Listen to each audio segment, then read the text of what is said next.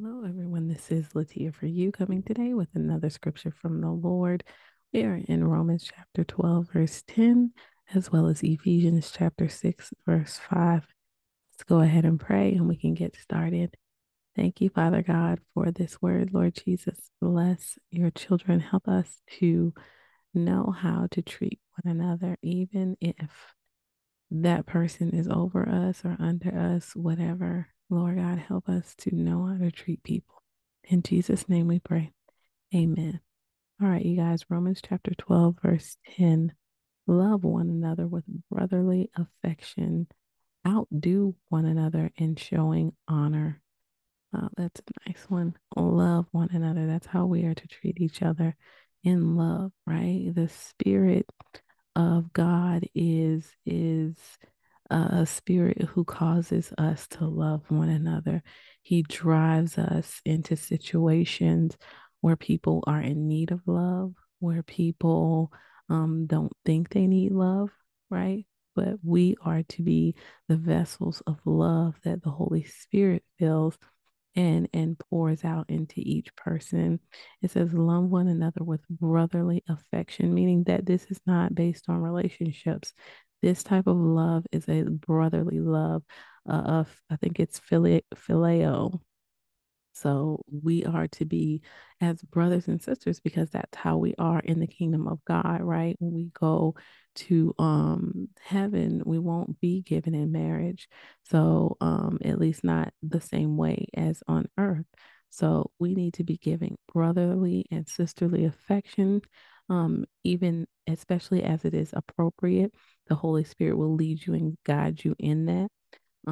And he wants us to love one another with brotherly affection, meaning that, you know what, if it requires a hug, give that person a hug.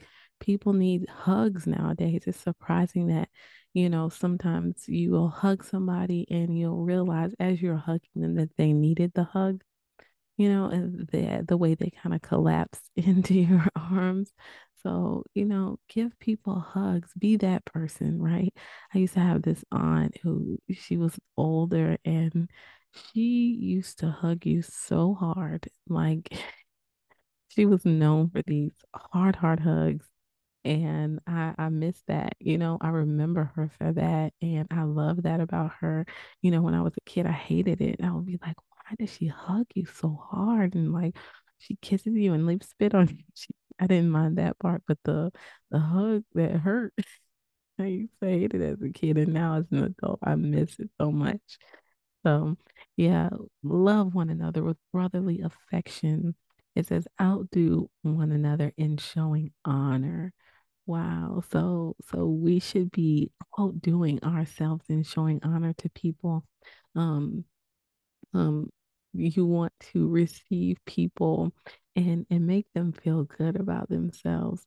One thing my uncle used to do, I don't know if he still does this, but he would see his friends in restaurants and things, and he used to say, Dr. Such and such really loud, like in restaurants, and they weren't doctors. I'm not advising that you lie at all, but I just thought it was funny that he would always like try to boost them up.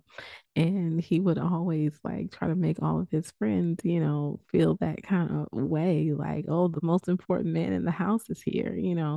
So we need to be doing that. We need to be showing honor to people. We need to give them cards, give them flowers, give them honor, right? The same way we honor our parents and we acknowledge them, we recognize them. We need to do that and be outdoing ourselves, trying to do that for other people. Amen. All right, you guys. So this is completed today with Ephesians chapter 6, verse 5. Bondservants, obey your earthly masters with fear and trembling, with a sincere heart, as you would Christ. Wow. So when you conflate the two of these verses, you see that you're going to not only have to obey your earthly masters with fear and trembling, but there's love in that, right? You need to have sincere heart, right? And to have that sincere heart as you would Christ, like in your obedience, you need to have love. right? And so bondservant just means like slave. So, but when we're talking about earthly situations where we are slaves or indentured or have to do a service for someone else, our most common thing is work, right? Where we work and the people that we work with or volunteer with. And so, that in itself is a great opportunity for us to obey, right? If we are told to do something, it's a good thing to obey. It says with fear and trembling, right? Now, if they're talking about doing something that is against what the Holy Spirit is telling you to do, then that's something different. But when it comes to just your daily job and the things that you need to do it with fear and trembling, meaning do it in a position of you want to fully do it. You want to do it as unto Christ, right? Is if Christ told you to do that thing, then you want to do it so well and so fully that it's as if you're serving the King, right? So it says with a sincere heart, meaning you're not doing it in a fake way, right? And smiling, and you're not, everything in your heart is saying something different.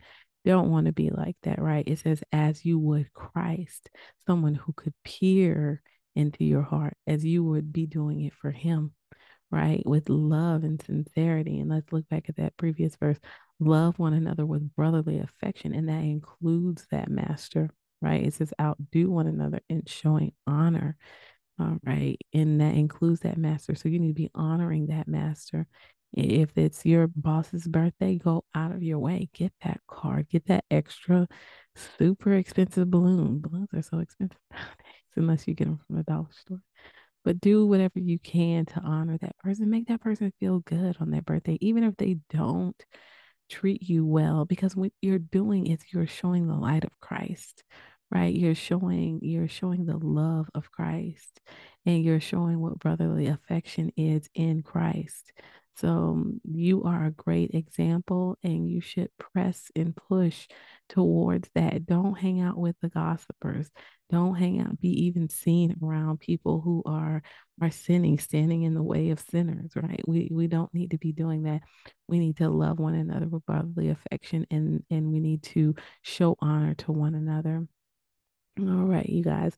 And so a little bit further into Ephesians chapter 6, I just wanted to read just so that we can have a better understanding of that, obeying our earthly masters with fear and trembling, with a sincere heart as you would uh, Christ. It says, bondservants, obey your earthly masters with fear and trembling, with a sincere heart as you would Christ. Verse 6 says, not by way of eye service as people pleasers, but as bond servants of Christ, doing the will of God from the heart. Wow. So from the heart, we need to be pouring from a place of love where God pours into us.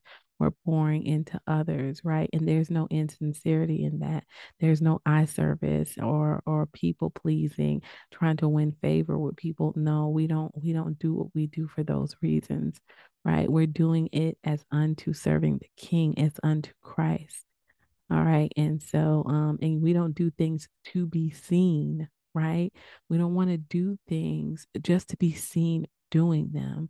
If anything, you don't want to let your right hand know what your left hand's doing. If you are going in there and cleaning out the refrigerator at work, you're not doing it so everyone can see you and see how clean you are, right? You're waiting until after hours, or you're doing a little here and a little there. So it doesn't seem as if you're trying to be seen, right? If you do extra, whether it be for your mate or for anyone, try to do it not for eye service, right? Do it or as people pleasers. We're doing it as unto Christ because know it needs to be done. You want to honor that person. You want to love that person with brotherly affection, right? So we should do what we do as unto Christ. Amen. All right. And it says rendering service with this verse 7, rendering service with a good will as to the Lord and not to man. So we're doing what we're doing as unto God, right? Not to one another, right? Yes, we are showing love to one another, but it's as unto Christ. So we need to show the best that we can because Christ died for us, right? So the very least we can do is show great love to our brothers and sisters. It says knowing that whatever good anyone does, this he will receive back from the Lord, whether he is a bond servant or free. So God has a reward for these things, right? God has a reward when you're doing things as unto Christ. God has a reward when you're loving one another and when you're obeying one another and treating each other well, showing affection, showing honor. God sees these things and he wants to bless you, right? It says, knowing that whatever good anyone does, this he will receive back from the Lord, whether he is a bondservant or is free. All right, so let's go ahead and pray. Thank you, Father God, for this beautiful blessing of a conflation. God, bless the people. Help them to obey. Help them to love. Help them to do it as unto Christ. In Jesus' mighty name, amen. Lord God, you're so wonderful. Amen. All right, you guys, let's go ahead and pray. If there's anybody out there who would like to receive Christ as their Savior and Lord, go ahead and pray this prayer with me. But more than anything, believe it with all your heart as you confess it with your mouth. Dear Lord Jesus, I ask you to come into my heart. I make you my Lord and Savior. Jesus, I believe you died on the cross, and I believe you rose again on the third day so that I could be saved. Thank you, Father God, for doing this for me. Jesus, forgive me of all of my sins. In your name I pray, Jesus. Amen. All right, you guys.